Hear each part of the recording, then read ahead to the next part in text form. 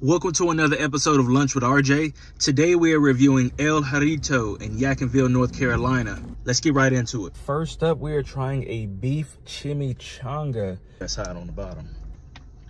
See if I can get some. Hold on a second. Reusable spoon. This first bite's for you. Now that is delicious. Let me go in with another bite here. With the rice and beans. That's delicious. I get that an 8 out of 10. The beef, nicely seasoned. The cheese dip is a little salty, but it fits well with everything else going on in here. Beans flavored well. The seasoned rice is absolutely delicious. Every piece of this dish is seasoned well. One more bite. That is so delicious. I'm gonna move on. Next, we're going in with the Burrito California. It looks like there is a bunch of cheese sauce covering it. Pico de gallo on top, some cilantro. First bite. That's delicious. Let's get another bite. Check that out with the cheese sauce. Oh, I like that. The chicken is grilled, seasoned perfectly. I taste cumin, I taste salt, pepper, garlic. There's some onion in there.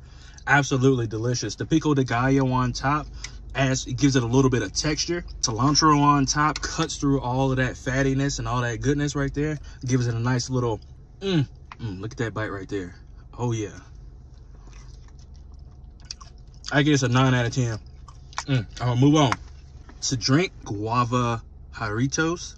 Let's try this. It's not a twist top. Oh no. Ooh. I always keep my multi-tool. There we go. Lord, I can't even get them a drink. Oh, there we go. First sip. Oh, that's different. Oh, that's different. Hold on. Guava? That's what you taste like? I give that a 8 out of 10. That's delicious. This is the Speedy Gonzalez. It is 1 beef enchilada and 1 beef taco. I think let's go in with the enchilada first. Let's go ahead. Oh, that's delicious. The cheesiness combined with the robustness of that enchilada sauce, absolutely delicious. Now, I will say the texture of the enchilada, it's like really soft. But with everything else, plus the texture of the rice too, that's good.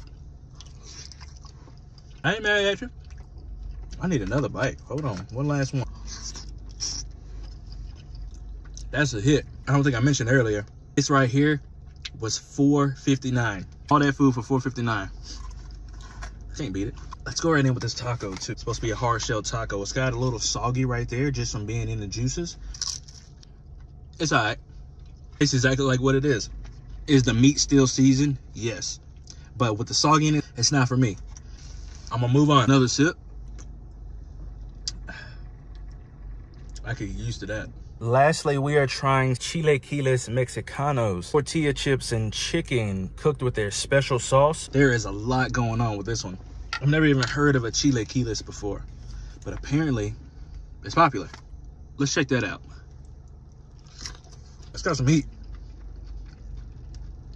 I ain't mad at it. There's no robustness like there was with the enchilada sauce. I will give a side note and say that this has kind of been sitting for a little bit.